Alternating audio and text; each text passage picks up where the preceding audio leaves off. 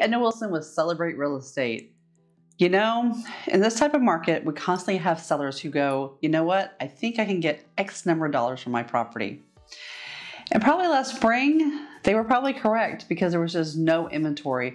But inventories begin to loosen up a little bit, which makes prices, I say, a little bit more reasonable. It still feels a little weird because the price adjustment has been so dramatic. But let me tell you a story about a customer I had who just, well, honestly, they were just greedy. I know, I'm sorry, but they just were. And they priced their house $50,000 over what I really felt like the market could bear. It happens.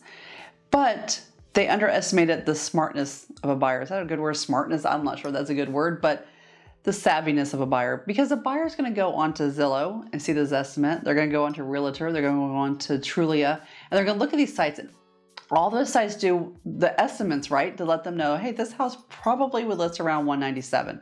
This house would probably, so that's all there, right? Buyers are looking at that. So if your house is on Zestimate at 197 and you list it for 250, that might be bad, right? Because a buyer's not going to be interested. But here's what happens. I mean, I'm all about trying to get you the best and the highest price, but here's what happens. So no one comes and sees the house. So we go on market and we're 50,000 over asking and no one sees the house, right? They just don't come, which is crazy. And then what happens is it has those days on the market. And by the way, even if you switch realtors, days on the market don't go away. It stays with the listing no matter what you do. So the days on the market continue to tick up. And then people start thinking, well, there must be something wrong with that house because it's been on the market for 40 days and everything else has been on the market 4 days. So what's wrong with that house? It was just a pricing issue, but you gotta be so careful to really do your research and not overprice your house.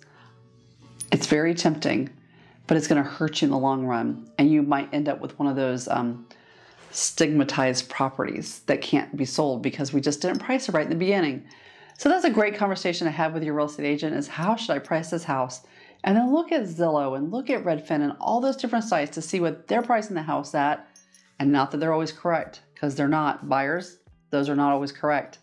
But buyers do look at that. And that's the scoop.